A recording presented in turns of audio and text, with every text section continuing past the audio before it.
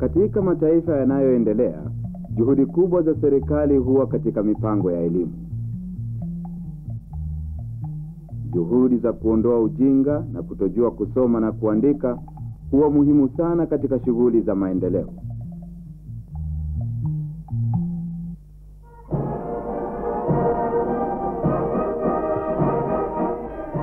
Uhuru ulileta maendeleo makubwa katika shughuli za elimu.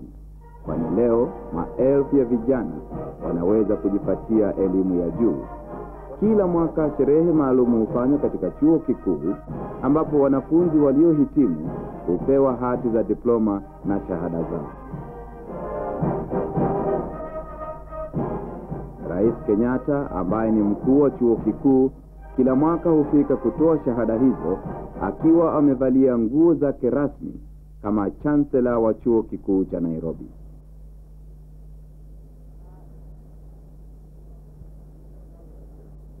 Your Excellency, Mr. Chancellor, sir, in 1974 and 75, Mtukufu Bwana Chancellor, katika mwaka 1974 na 75, wanafunzi 114 walifaulu kupata shahada ya udaktari katika chuo kikuu cha Nairobi.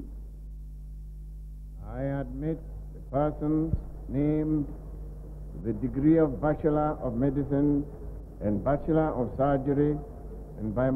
Nyote mliotajwa mnapokewa kuwa madaktari na nawapa uwezo kufanya kazi zote zinazolingana na shahada hii.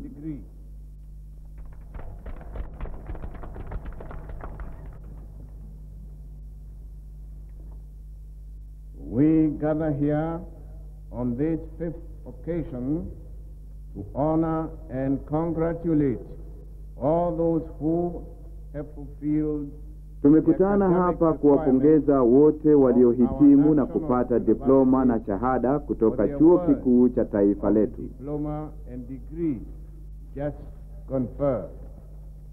Your mission should be threefold: to help our society by changing